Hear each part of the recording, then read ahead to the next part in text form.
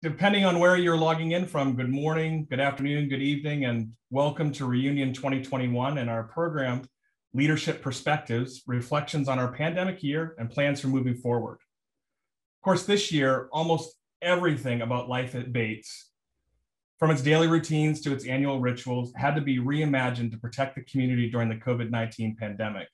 The college now faces a new set of opportunities and challenges as the pandemic recedes.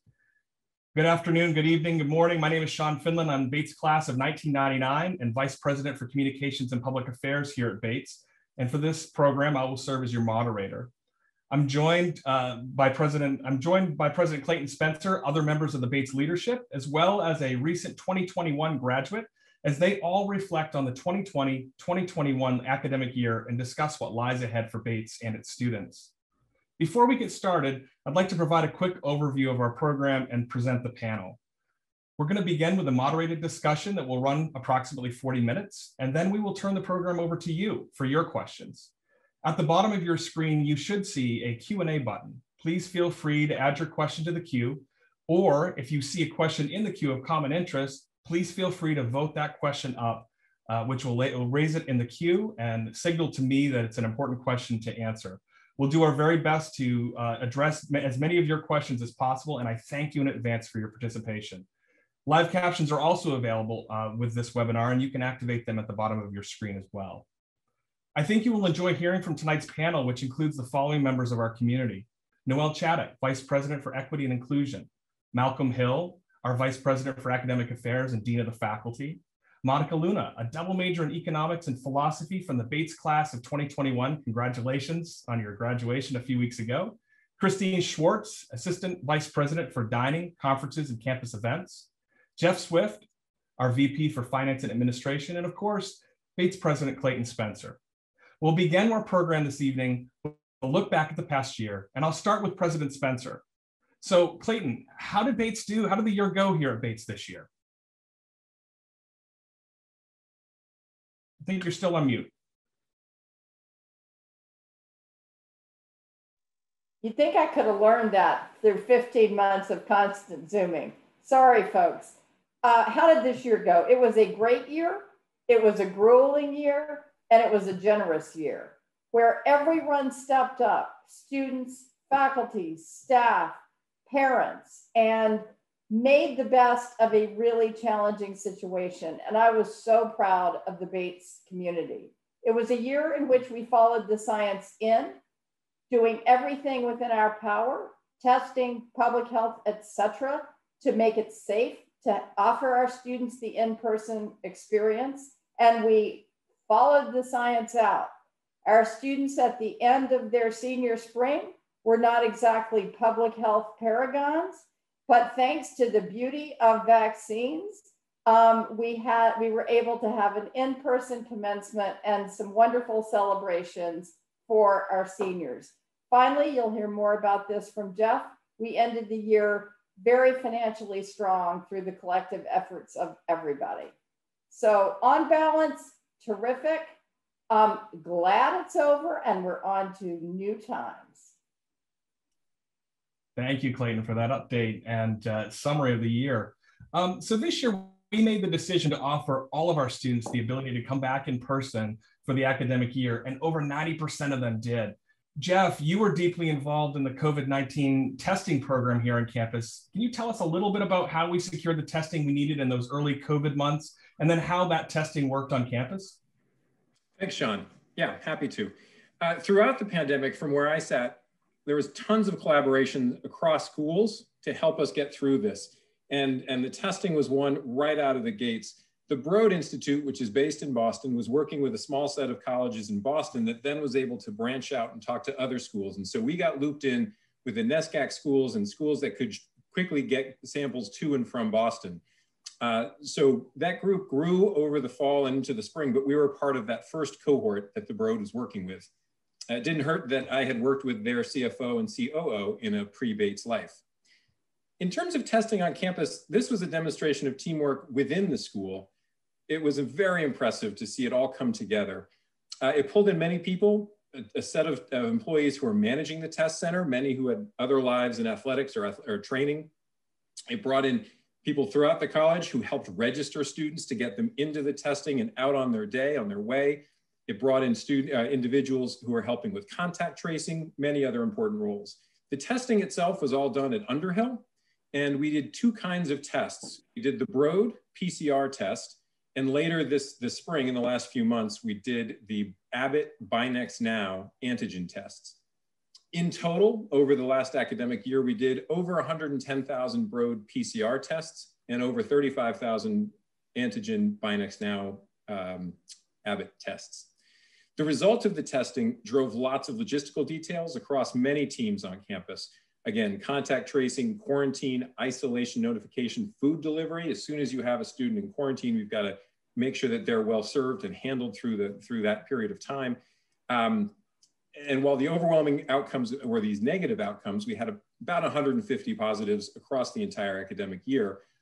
Anytime we had a positive, there was a lot of wheels set in motion for many teams on campus. Thanks, Sean.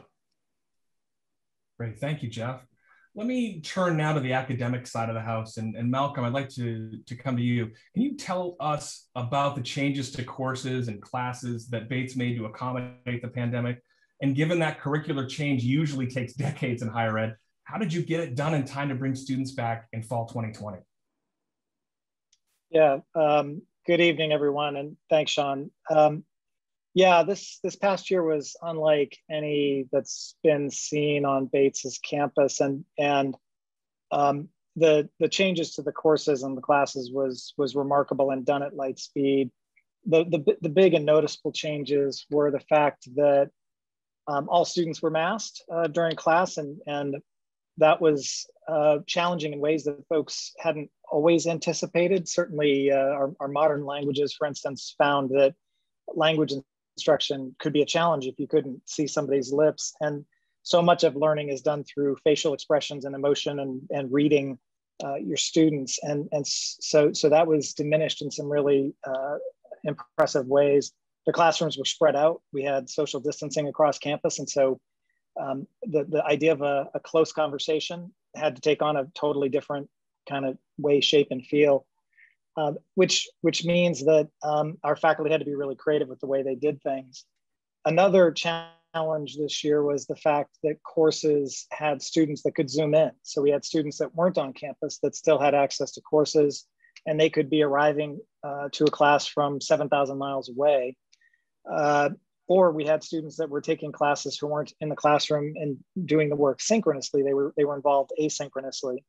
So our faculty had to balance teaching students in the classroom, in person, in the ways that you can imagine, but they also had to manage what it meant to have students zooming in on a computer or taking a course asynchronously. And it really did task our faculty with some pretty heavy pedagogical loads. The last change, as if those two early ones weren't enough, is that we modified our calendar, our academic calendar, to try to accommodate some of the challenges that the social distancing presented us with. And so we adopted a modular structure, which basically took a regular length semester and split it in half. So we had module A and B in the fall and module C and D in the winter. And that meant that what you would normally do in a 12 to 14 week semester, you were doing in 6 to 7 weeks. So early on, the students and the faculty had to really adapt very quickly to the pace. It was a drastically different way for us to do that. However, one of the things that I think primed Bates exceptionally well for this was our short term. Some of the rapid transition was due to the fact that faculty had some practice teaching courses in shorter timeframes, which worked to our benefit.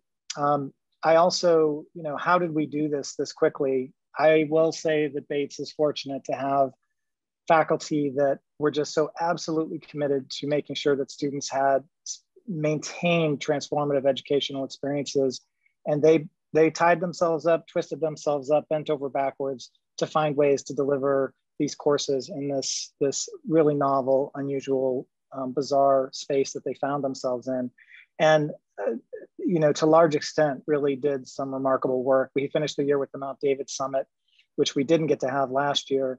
And to see what the students and faculty working together were capable of was just inspiring. It was a fantastic way for us to go out of this year and finish what is hopefully, a one for the record books, a once in a century kind of historic moment. And I'm ready for a regular fall. But I know we're going to get a student perspective, but I hope that gives you a sense of what we experienced this year. Thanks, Sean. Thanks, Malcolm. Yeah, let's check your math on that and get the student perspective. Monica, tell us, what was the module experience like for you and your fellow students? Yes, so the module experience for students was ultimately a huge change. It was different for everyone. I mean, we had students that were really overwhelmed with the workload, and you're probably thinking it couldn't have been more difficult considering students were focusing on only 2 classes, the majority, but some were taking 3. But since the module system was limited to 7.5 weeks, professors were really, they really just had to nail down a semester's worth of material, assignments, projects, exams into a and but on the other hand, there were some students that actually really enjoyed the module system. I think core courses were what made it very hard for students that were having a more difficult time with the workload, including myself. So I do think students and professors are excited to go back to the regular semester schedules just because 7.5 weeks of a course doesn't feel enough, especially for core courses, as I mentioned, where you just need more time to digest the material, build relationships with your professors and peers. And but overall, I think students were grateful just to be back and to actually have the chance to not only take classes in person, but also there were students that were still able to continue their education online if they weren't able to come back in person. Certainly a huge feat for faculty and students alike. So really, really kudos to all involved there. I want to shift gears a little bit. Noelle, I'm going to come to this question for you. We just passed the 1-year anniversary of George Floyd's death, and this has been a year of reckoning on issues of race and justice across America and many college campuses.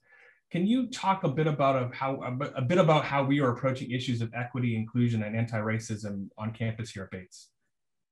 Thank you so much, Sean. And as everyone who has come through Bates College knows, this is a central and very important part of who we are and what we do. So there's been a lot of activity and folks have been doing a lot of heavy lifting from our leadership through our students. I'm really excited and proud to be able to participate with our Board of Trustees, who has established a standing committee on equity, inclusion, and anti-racism. And that committee has then been hosting regular development sessions for the entire board, and the entire board shows up. Our senior staff, led by our president, have gone through a racial equity training, and each of our vice presidents have done a full racial equity planning for each of their areas. And our director of equity and inclusion education, Nicolette Mitchell, who just joined us this year, completed racial equity training for all of our facilities and dining colleagues, as well as all of our coaches and assistant coaches this year. It's a huge lift. And then Nicolette and I also completed racial equity training for all of our student athletes this semester. A lot more has happened, but those feel like the really big points and the place that we will move forward from when we come back in the fall. Thank you, Noelle. And I'll shift again. Christine, I think we'd all agree, all alums on this call, we'd all agree that dining in commons together for I wouldn't say most of us, I'd say for all of us, is the beating heart of the Bates experience. I know it was for me. How did dining work during COVID, and what did you and your team have to do to get us there?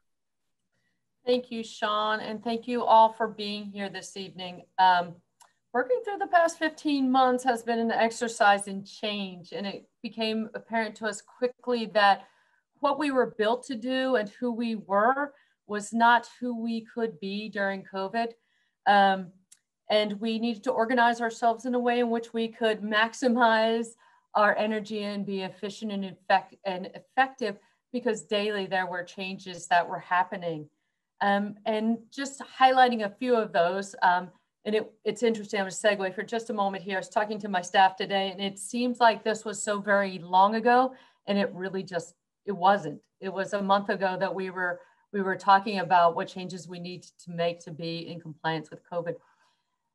But basically what happened was we could no longer be a communal in-person dining, and core to our mission is creating a co-curricular space where learning and community come together in one spot. And that's not who we could be during COVID. So it took the development of a new menu, a new way in which we perceive the venue, changes in how we process people through, I shouldn't say process, how we move people through the operation, which meant that we could no longer be together within the operation. It meant standing up an additional operation. It meant changes in our scheduling. Standard operating procedures had to be retooled to meet health regulations, distancing, masking. How are we going to pod together as staff so that we could make sure that we were as healthy as we could be through this phase that we were all going through? How did we just support, as Jeff talked about earlier, students who are in quarantine and isolation, to make sure that they got the nutritional support they needed, but more importantly, they were part of our community. And that is through the sharing of food. And how did we do that? It meant retooling our catering operation that was now going to serve in a different sort of way. It meant reducing our staff and minimizing our on-call population so that we could narrow our bubble. In general, it meant for us reinventing ourselves while trying to the best of our ability hold on to our core commitment to our community to provide a space and provide a dining experience that allows us all to come together and build community over food. And I could go on and on about this, but thank you, Sean. No, thank you, Christine. And all right, let's, just like we did with Malcolm, let's do a taste test and validate. Monica, tell us, what was the dining experience like for students and your peers? Yes, so since I was at Bates before and after COVID, I can say that for all the students, we really, really missed Commons. I mean, it was as if a major part of our socialization was cut off, but of course, this was for our safety. Nonetheless, it was still tough not having the common space anymore to, debrief from a long day or take study breaks, meet with your professors, your friends, your teammates. I would say if you weren't in the library to study or in other academic buildings to go to class, you were most likely at Commons. But the dining experience this year, I think, was still very successful in that students felt safe. We had access to food, prepackaged foods even. We had our lunch boxes that Bates actually gave out. And even though we weren't able to have the same special social aspect of Commons this year, the staff and students really just tried to make the most of it. I mean, at the end of the day, we were counting our blessings that we were one of the few colleges open amidst everything. And I think students are really, really looking forward to Commons in the next couple of months. Of course, I'm gonna miss out on it, but it's okay. Well, you can always come back. You'll be back on campus a ton, as most alums are, and enjoy a great meal at Commons and a great experience. Thank you for that. Before I'm going to go to Jeff in a second, but before I do, I just want to remind our attendees, our audience, that if you would like to ask a question of this group, please use the Q&A function at the bottom of your screen, and feel free to add questions in at any time, so we have a good list to work from when we get through the moderated section. But Jeff, I'm going to come to you now. A question I think is on the minds of a lot of alums. Can you give us a sense on how the college fared financially over the past year? It was an incredibly difficult operational year. So how did we do? How did Bates fare? Thanks, Sean. Well, first I should say our fiscal year ends June 30th. So the year is not in the books, and we always need to make sure we caveat that this is a forecast and it's not done yet. And we're doing some ticking and tying as we get to June 30th, but things can change. But I think most importantly, it looks like we'll close the year more or less break even, maybe a little better on the positive if all goes as our current forecast shows. And it's really hard to convey how remarkable this result will be when we look back on fiscal 2021. A year ago, in May and early June a year ago, we were very concerned about how many students we would have on campus. How many students wanted to be in a college environment in a pandemic. Unfortunately, we were able to implement that comprehensive testing that we spoke about earlier, and we implemented prudent public health measures. And as you indicated, about 90% of our students came back to campus. And we even had another 100 and a little more than 100 students who were remote students. They weren't here on campus, but they were participating from wherever they were. And while we had significantly more expenses due to the pandemic, we had about $6 million of what I'll call pandemic costs, which is pretty tightly defined. Testing, housing, we rented hotel rooms at the Hampton for most of the year. We had a set of other costs. We were able to offset a lot of these costs by pulling back wherever we could. And some of these were cost savings that were pandemic related, reducing convening and events, the sort of things that are hard to do in a pandemic. And some of it were a little harder to do. Some savings were achieved through a hiring freeze, for instance. And while this helped financially, our faculty and staff really collectively had a challenging year. Finally, part of what has made a really solid financial forecast has been another year of generous contributions from our alumni, as well as particularly effective grant work from our advancement team. So I suspect you'll hear more about that in the future as well. But you tie all those things together, and in the end, we look to, again, knock wood, we're still 30 days out from the end of the fiscal year, and there's always the accruals and the prepaids and everything we have our accounting team handle as we get to the end of the fiscal year. But it looks like we'll end on our feet, which is terrific. Well, it's a great testament to good work and thoughtful planning and great just great efforts across the board from students, faculty, and staff to make this year a success. Let's shift gears. We've been looking back over the year that was, and let's turn our attention to the year ahead at Bates. Obviously, we hopefully are emerging from the pandemic day by day. It feels that way, certainly.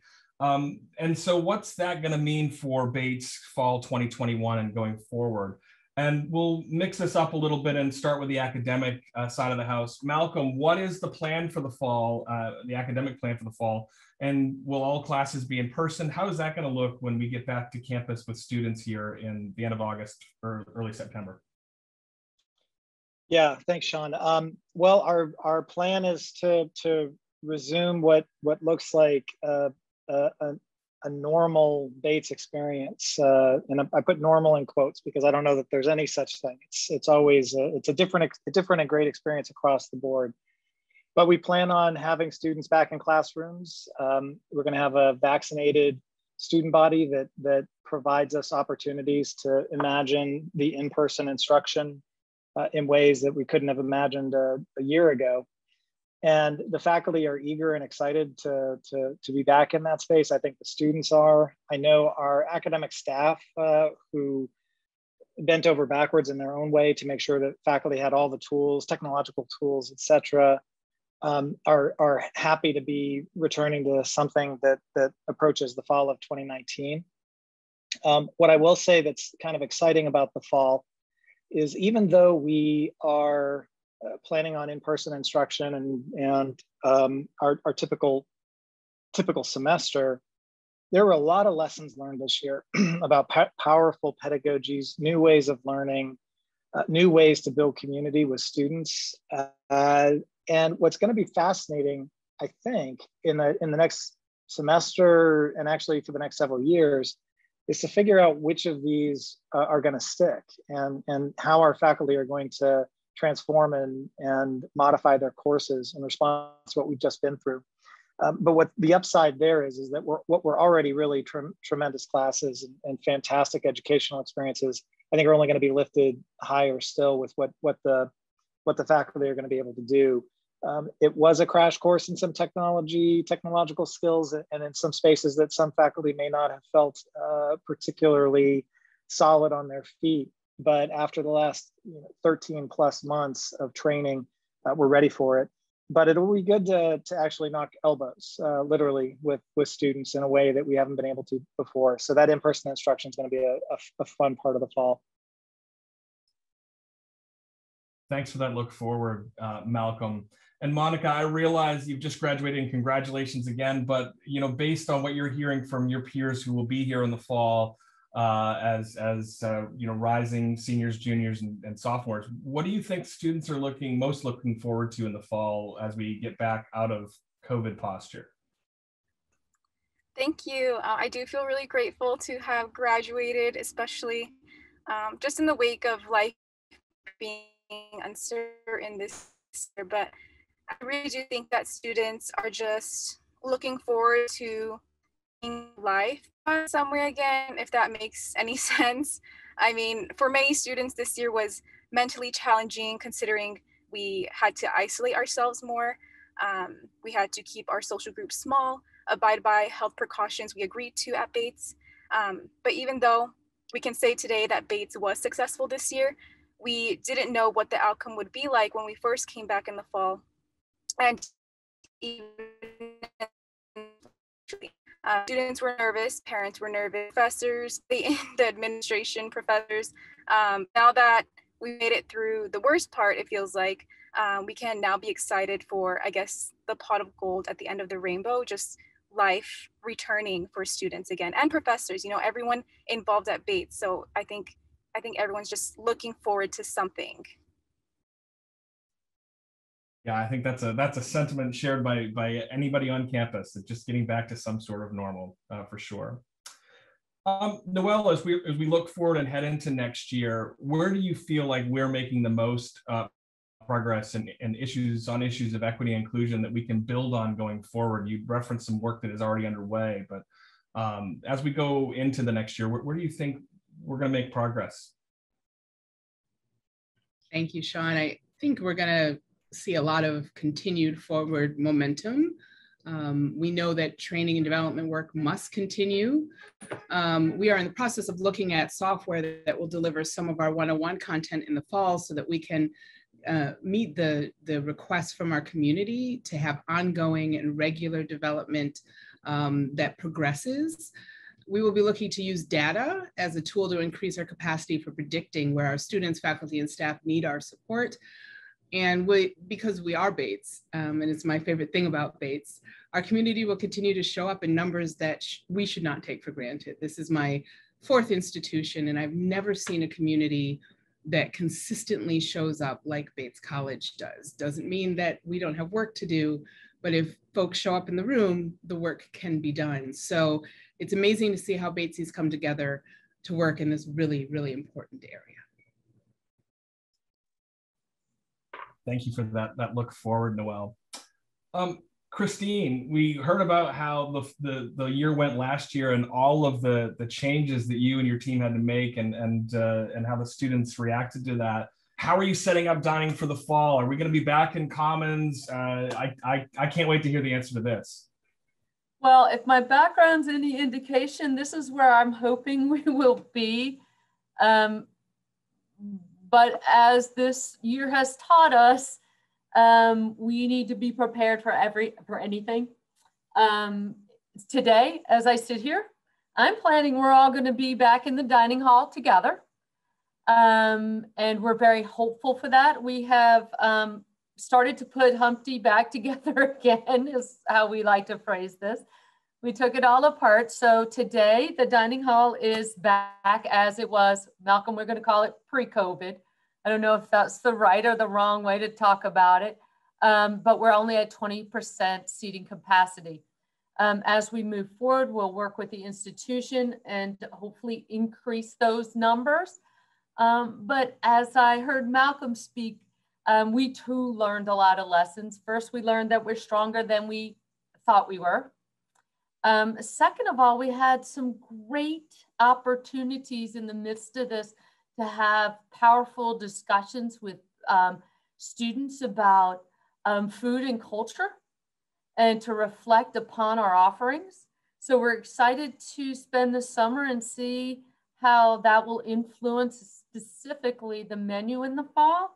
And also about what's going to stick and what's not going to stick. If you know me, I've been a huge advocate and a staunch supporter of We All Dine Together. And that has been challenged this year in many ways. And we're talking about what portion of the grab and go will stick. and what won't stick. And we're working through that. And we're just really excited to be back together and really doing what we were built to do. And that is to support our community, our students and faculty as staff together in a dining opportunity. So that's what we're hoping for. Thank you, Sean. Thank you. No, we're all thrilled to get back into Commons. Even though I am of the era of the old Commons where I had my 3 different rooms, I do love our current setup. It's beautiful and I can't wait to get back. Another major project for those who have been following campus construction update in Bates News or been on campus, been fortunate to get to Lewiston, you'll notice there's been quite a bit of building on Campus Avenue. And so Jeff, the Bonney Science Center is scheduled to open this fall for students. Can you tell us a little bit about that project, how it's gone, and what's most exciting to you from your perch? Thanks, Sean. Yeah, the Bonney Science Center has been this steady beacon of progress in a difficult year, and the pieces are really coming together well as we approach opening later this summer. First, for those who aren't close to this particular project, this is about a 60,000 square foot building that brings all of chemistry in, biology, a fair amount, but not all of biology and neuroscience. It gives us a state-of-the-art vivarium. It resets our organic chemistry lab, our advanced chemistry teaching spaces, a set of spaces that are just really remarkable and puts us in a better place as a college that's doing advanced work in the sciences. I was in it today and we're starting to move more equipment in. It's not technically handed over yet from the general contractor, but we're really, we're making great progress. And so I encourage people to come and visit, see it in person later this summer, next year when it is done. You know, as the architect has described it, it's exciting without being bizarre. It's powerful without being overbearing. My favorite quotes from this gentleman, he's terrific. It fits into campus. It uses the local Auburn Morin red brick. But it also telegraphs a modern aesthetic, and it's really forward-looking. And you can tell from the outside that what's happening inside is exciting and new and modern. And so that's some of the dynamic we were trying to convey with the architecture itself. So that's been great. And what's also really exciting about this, which is we're about to turn a corner. When we finish Bonney, what we'll do is we'll bring all of Dana into Bonney, which allows us to reset Dana. And this, I think, is not yet fully appreciated on campus just because the Bonney project is such a big, visible project on campus this whole year. But we're about to really reset Dana in the way that we reset Hedge and Roger Williams over the past 20 years. So Dana will bring in introductory teaching labs for biology and chemistry. We'll bring in campus academic teaching spaces that any department can use. It's really going to be terrific. I will be talking more about this later this week, Thursday evening. So if people want to hear more about Bonney, about Dana, about other campus investments, myself and part of our campus construction team will be there. That's Thursday night at 7, I believe. So we'll show pictures and floor plans and talk a bit more about it then, for those who are curious. Thanks, Sean. Thanks, Jeff, and good plug for the Thursday night event. You're a man after my own heart with your PR. I love it. Before we go to the next section, I do want to remind folks, I see one question in the queue now, and that's great, and we will get to your questions, but I would invite anyone to add questions on what you've heard here, or if you've got others with respect to COVID of the year that was and the year ahead, feel free to add that into the queue now. While we have a few minutes before we turn to questions from the audience, I'm going to propose we do a quick lightning round series of questions, or I'll do a question. And I'm going to go around the horn here for our esteemed panelists and ask, what are some lessons that you've learned that you will carry forward, or that we will carry forward to strengthen the Bates experience? COVID has been incredibly disruptive, but also transformative in some productive ways. Noelle, I'm going to come to you first.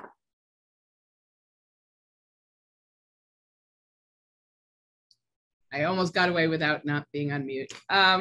So I think I'm going to say that it takes a community. This work moves through every part of the institution. The need and focus can shift without much notice. And I think that we saw that and the ways in which it interacted and intersected with the other pandemics that were happening, global and COVID and financial. So this work kind of moves through those currents. And we're all responsible for making sure that even when other critical things are happening, we still need to lean into equity, inclusion, and anti-racism work. It did not take a vacation during COVID. And I think we are better prepared now to be able to anticipate and even mitigate and get in front of some of the things that we want to make sure that our community doesn't have to experience. Thank you for that. Monica, from the student perspective, what do you think will carry forward as a lesson learned and a way to improve from after COVID?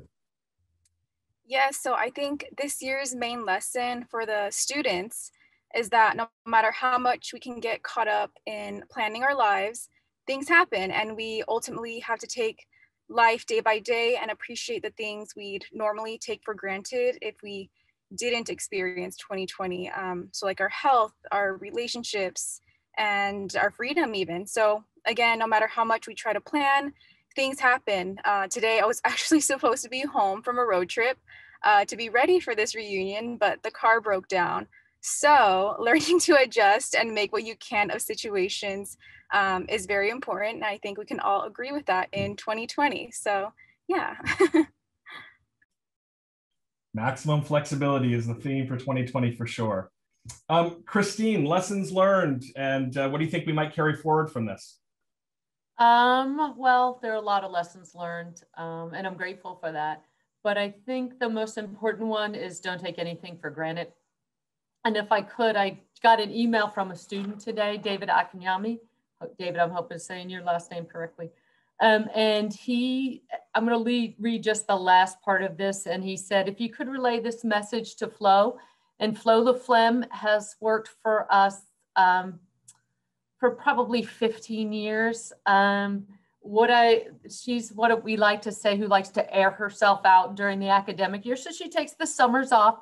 And Monica, I don't know if you know Flo, but she's been a longtime Lewiston resident, had a pet store here. Her husband was heavily involved in the community. And what he said, I could not find her to send her this email, but it was truly a joy to see and talk to her every day.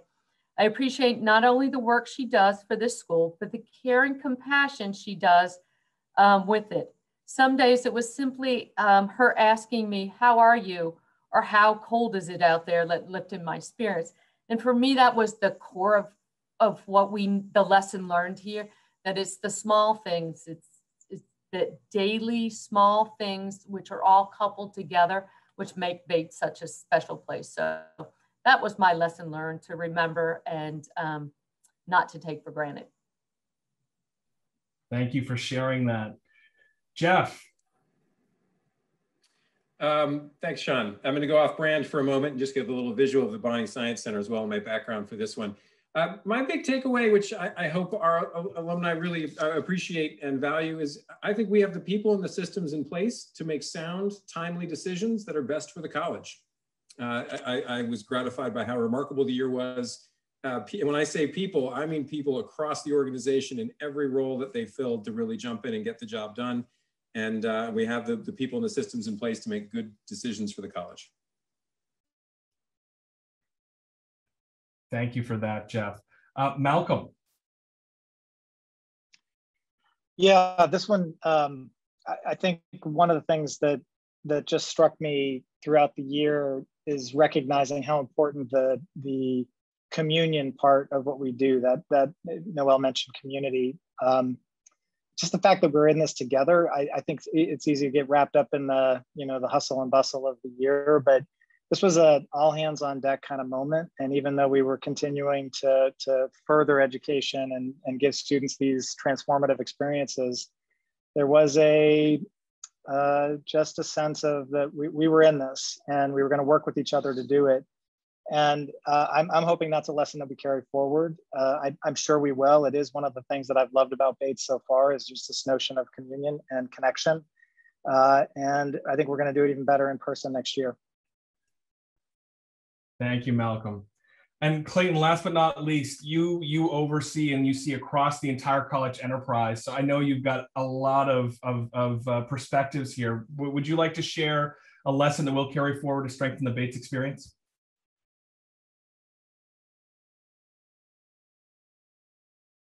And I think you're still on mute.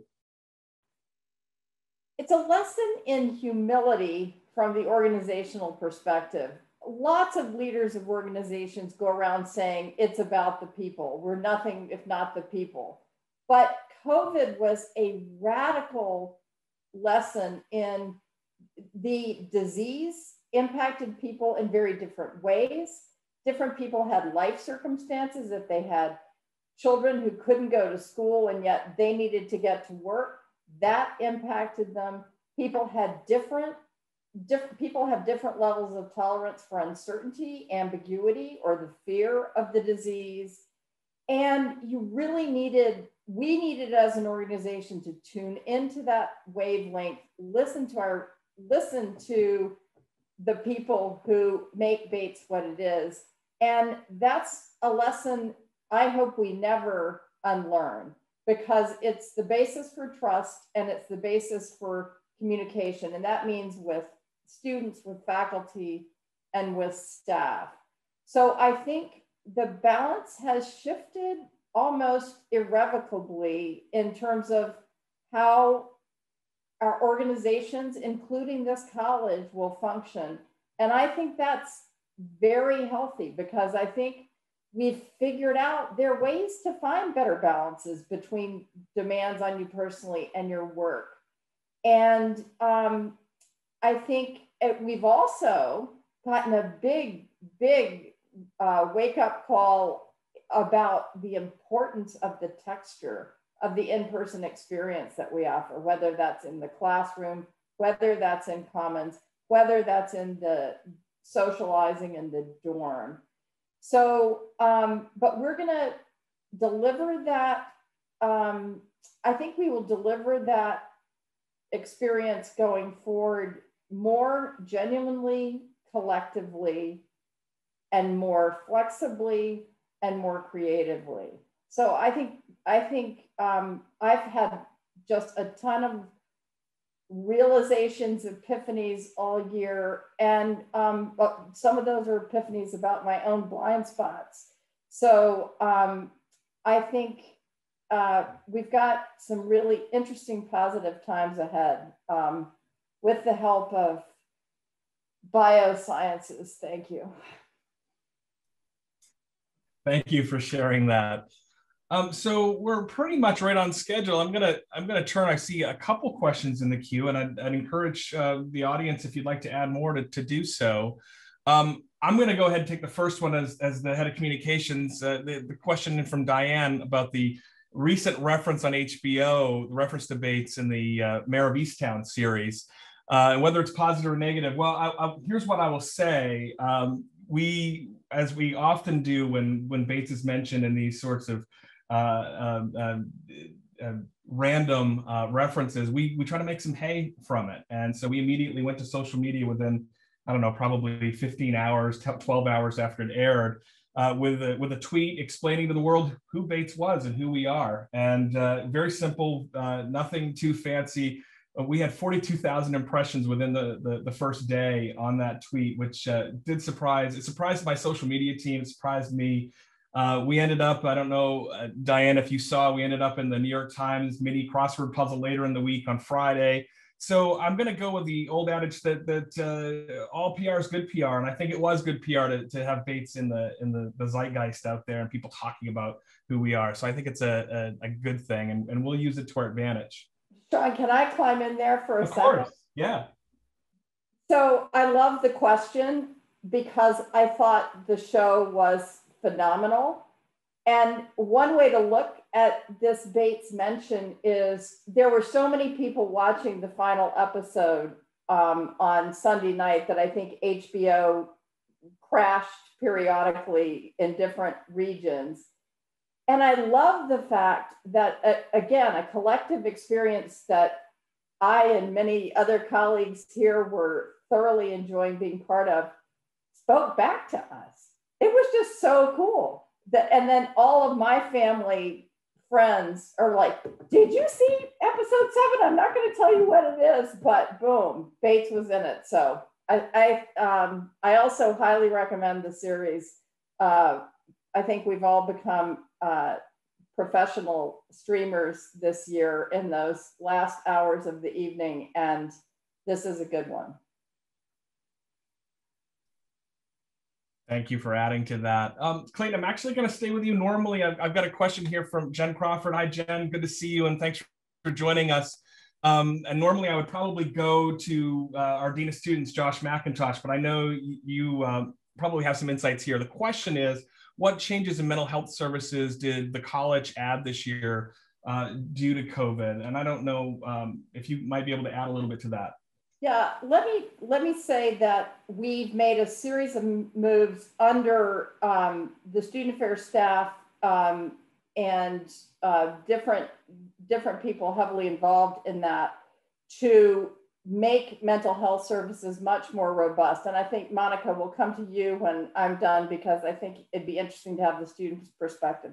There's no doubt that the need for mental health services, particularly focused on anxiety and depression, have grown exponentially at the college age groups and on college campuses. So we have, since some of you, I'm not sure what class years are represented on the show tonight, but those of you who might remember a sort of Florence Nightingale infirmary experience, we have replaced that with a very robust partnership with CMMC that gives us doctors from CMMC running the Bates Health Services. It also, because it allowed us to go onto contemporary modern electronic medical records, which we didn't used to have in the old system, it allowed us to change the way insurance billing is done for our regular health services, which allowed us to take savings from that and pour it into mental health services. So we went from a very, I would say, thin on the ground, largely part-time staff to a much larger staff of full-time professionals, much more professional organization. That said, like most campuses, the demand is always greater than the available hours, although we have worked very hard to try to get responsive about getting students in quickly. We contracted the service that deals with students online. But Monica, you speak to this, because I know this has been a topic that's been accentuated by COVID. Yes, so I know before COVID, while Bates is very pro, helping students with their mental health, it was still very hush-hush, like, oh, students didn't really want to say they used the mental health services at Bates, just because, I guess, it's personal. But after COVID, I noticed that a lot of students, including my friends, were much more open about using Bates's mental health services. And of course, you did say that the demand is always more, at Bates or everywhere you go. I know a lot of students were utilizing it this year, and it was very helpful. It became like, as normal as going to the gym. Like, okay, I'm gonna go to MCATs now. So I thought that was very refreshing and a step forward to destigmatizing mental health, especially on college campuses. And I'll jump in just for a minute, Sean. I mean, for those on the call who remember their time at Bates, and on one side of Bates is CMMC and the other side is St. Mary's, what we've developed, and Josh McIntosh could speak more to this, but what we've developed, I think, is partnering effectively with both of the other large institutions in town. So we're working closely with CMMC on the health services piece. On the mental health piece, we also can work very closely with St. Mary's Strength just down the street. So we've got terrific relationships with those institutions these days, which I think is serving us well. Thank you, Clayton, Monica, and Jeff. That was really helpful. I'm going to go to this next question, and I'm going to split it up. I'm going to come to you, Malcolm, and then I'll come to you, Jeff. And the question from Denise is, how many faculty and staff worked on site on campus, and how many worked remotely over the past year or so? And are there any changes planned regarding remote work options going forward? So Malcolm, I'm going to start with you from the faculty perspective. And then when you finished, Jeff, I'd like to hear the staff perspective. Sure, it's a great question. I was very proud of Bates throughout this year because we ranked among the top schools in the NESCAC with the percentage of our courses that were taught in person. And I think that was a testament to the way the faculty felt about the way we prepared for what we were coming into with the pandemic. But we had about 70 to 75% of our courses that could be offered were offered with some degree of in-person instruction.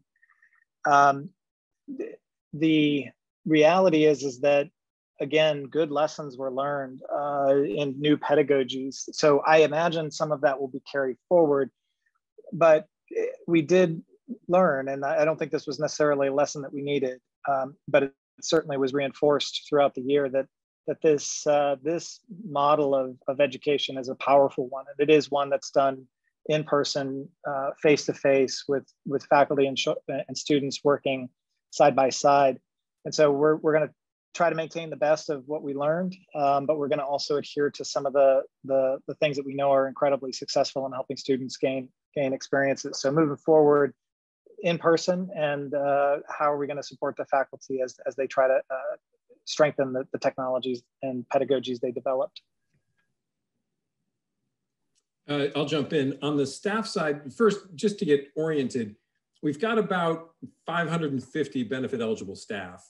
About 2/3 of those are in dining and facility services, and the balance spread across many different offices. So we had a number of different roles that really needed to be on campus and in person. You can't remote work dining or custodial or grounds, who had very challenging years this year. So there were some offices that really could be remote, and especially in the depth of pandemic, we encouraged managers to have their teams be remote and to get done whatever could be done remotely. If you didn't have to come in, and you could accomplish a lot through Zoom, you can't do everything certainly, but we encouraged that. So it's hard to put a definitive number on exactly the percent, but we had many people working remotely where we could. And as we've seen the facts on the ground shift, we can see more and more people coming to campus on a more regular basis. It's not back into the swing of things, so to speak, but it doesn't feel quite as quiet as it certainly did in early January, late January, before students got on site. And we've learned a lot about this. I think there are things we didn't appreciate we could do remotely. And I think we're asking those questions now. We're not jumping to conclusions just yet, but we'll certainly be doing more remotely going forward than I ever would have imagined 15 months ago. But those are questions that the senior team is wrestling with right now. Because there are some things I think we want to continue to handle in person. We need to be there for our students. We are an in-person residential liberal arts college. But perhaps some services can be handled remotely. And we found that, actually, going back to the CAPS question, one thing CAPS being the mental health, I'm sorry. One thing that I have heard from our student services team has been that many students have preferred the virtual check-ins. So the person might say, hey, you can meet me at this hour, or we could do it on Zoom, and students often took the Zoom alternative. So we'll want to make sure we're meeting our students and constituents where they want to be, and make sure that we're also being a good employer and flexible where we can be, without losing the personal on-campus feel as well. I don't see any further questions in the queue, and I know we're getting close to the end of the hour. So before we close this program, I would like to thank our panelists for sharing their thoughts and perspectives and time with us, and of course to our audience for your thoughtful questions. I should also remind everyone here that we have a full week of exciting Virtual Reunion 2021 programming. I know you registered on the site already, but you can see a full schedule of events and register for additional programs at reunion.bates.edu, and I really invite you to join there. I'm looking forward to participating all week as well. So with that, thanks again, and good evening from a very warm Lewiston, and thank you for spending your time with us this evening.